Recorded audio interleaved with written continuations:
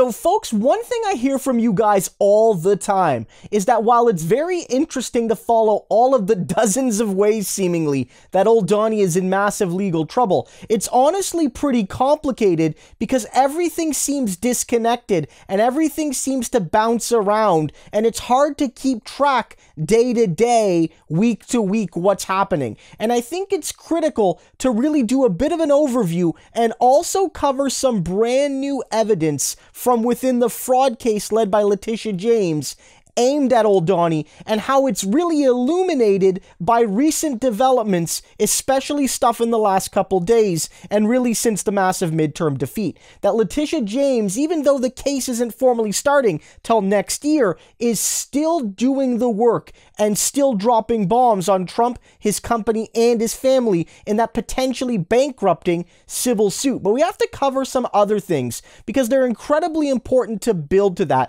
this new evidence that shows that old Donnie not only did bad things, but almost certainly did them with a malicious mindset, him and his company and all of that. But listen to this because it shows a growing anger with what Donald Trump has done.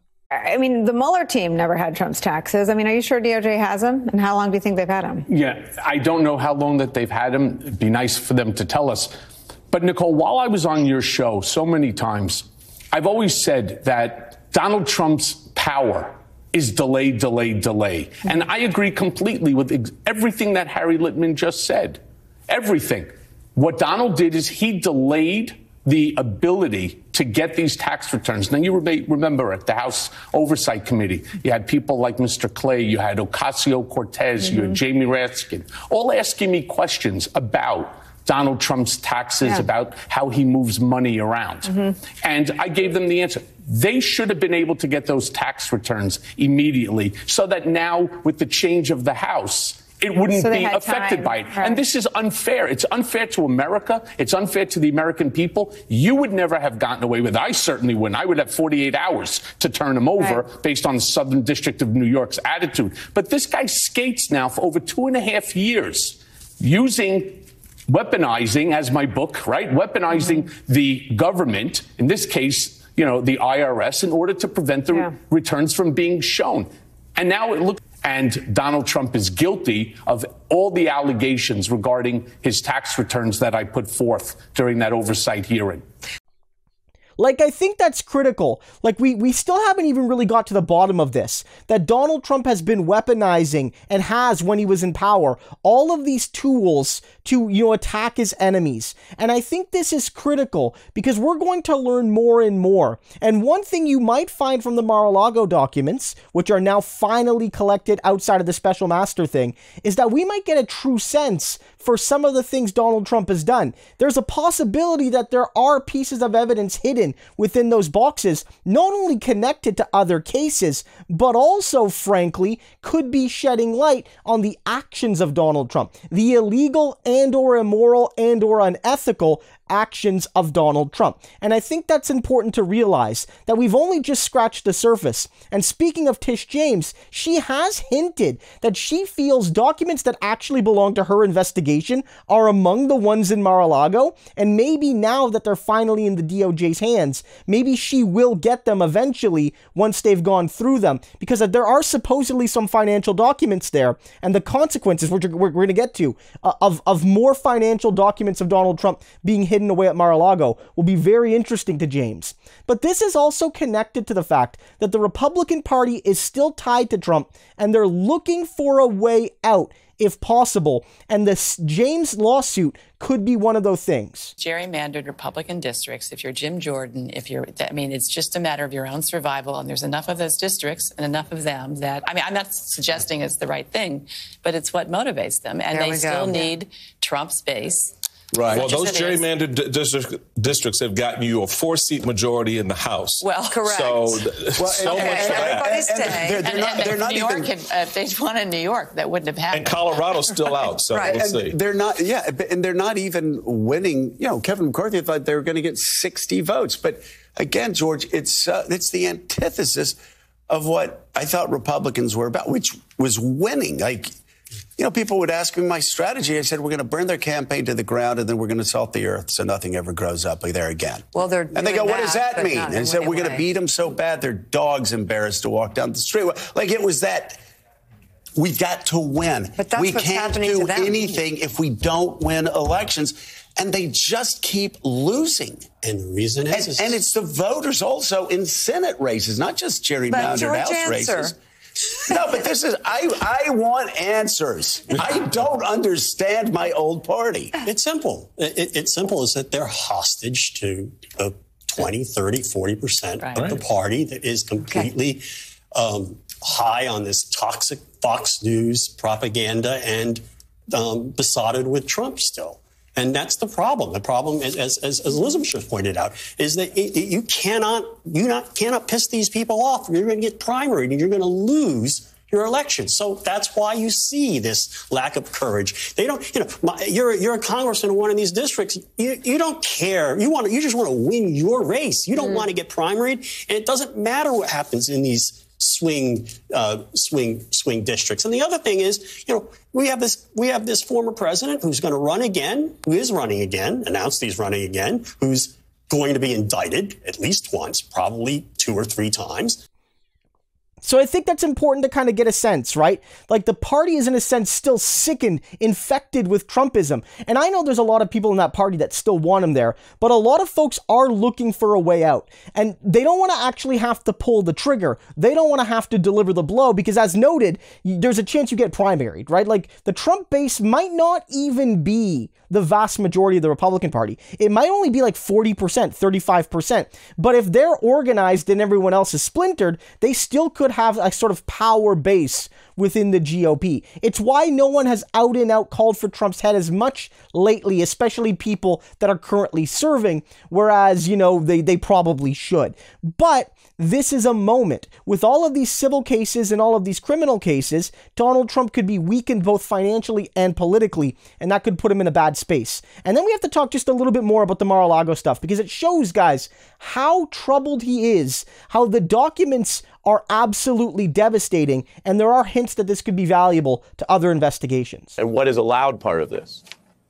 Yeah, I would be in jail. If you found these documents in my house, I would be in jail. And you know what? For good reason. Look, I don't know the law, Ari, but I saw a lot of classified information, and there's classified stuff that's sort of top secret or secret level that is, summaries of reports, analysis, et cetera. And then there's the stuff that Donald Trump had in his basement. I mean, I took one look at the cover sheets in the photo that was released by the FBI, and it took me back in time to the days when I would walk across the hall from my office into John Brennan's office, who was the senior advisor for counterterrorism, went on to be the CIA director. Those are some of the most closely held special access compartments that are secrets that are so secret they're only close hold to a couple people. You have to be read into those and allowed to see that information. So yeah, that's serious stuff that's just sitting in a basement that, I don't know, now is where Kanye West and other white supremacists seem to hang out every night. Right, which again speaks to what that facility is. And if you buy their cover story for the other scandal that people get in, Michelle alluded to that, people are allegedly getting in with no clearance, no vetting whatsoever. And so that's a huge problem for the substance of this, which is the men and women who risk their lives for America's national security, and whether this president and his team is endangering them. I say his team, Tommy, because that goes to what the special counsel is reviewing. There's a new special counsel appointed by this attorney general to deal with January 6th and this very case we're talking about. It's not coordinated. I'll remind viewers, there's no calendar reason other than coincidence that you have a new special counsel and he gets this shot in the arm. But I'm curious what you think with your government experience, Tommy, about this, because that investigation has to go further to figure out, did people break the law in the service of stealing or withholding the top secret documents?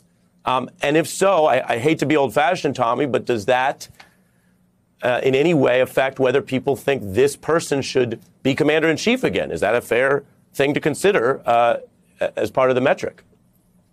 You're so polite about it. Yeah, it's a very fair thing to consider. You should not take highly classified documents and stuff them in your country club basement. And it seems like from the reporting we've all read about this incident that Trump or the people on his team might have lied about it. They might have moved documents after they were contacted by the FBI. They might have misled or lied to the FBI. There's a lot of layers of this.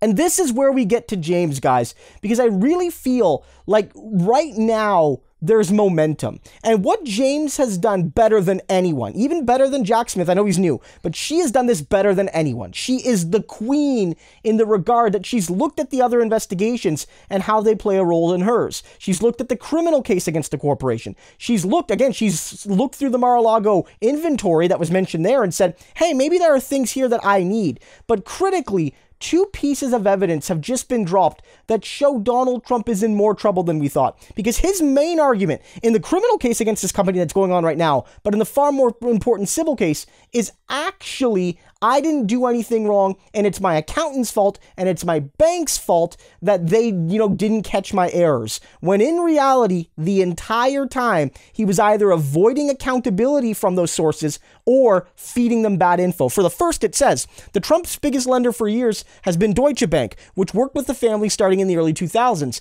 But by about 2011, the bank's commercial real estate division had grown leery of lending to them. According to James, the Trumps then convinced the bank's separate private wealth division, which caters to high net worth individuals, to lend money for a slew of Trump projects, like a golf course, the hotel in Washington, and to do so, the family allegedly made false claims about how much Trump was really worth. After media reports began questioning some of the bases of Trump's wealth and assertions about his net worth, Deutsche Bank sent the Trump a letter in 2020 asking about the reported discrepancies. According to James, the Trumps simply didn't answer for more than a month, and in early December, the Trump Organization's lawyer sent a note back to Deutsche Bank basically saying he just got the letter. And then they immediately responded with another, more detailed request for info and a warning that Trump could be in default of his loans if he had misrepresented his finances. On December 16, Garton replied that he would try to get an answer for them, but they never heard back. And so we'll get to the accountants, but what this is saying is all of these arguments you're hearing from Trump that, and this is some like new stuff, that, he didn't know about this stuff, and, maybe there was mistakes in his calculations, but really isn't it the bank's job to be more careful about who they loan money to? And they were trying to figure this out here, maybe after the fact, but, years ago now, it's 2019 or something, they were trying to figure out what are you actually worth? What's your financial status? And Trump never answered, likely because answering would get his loans in big trouble. And here it goes to the accountants. It says, they sent their accountants bad info.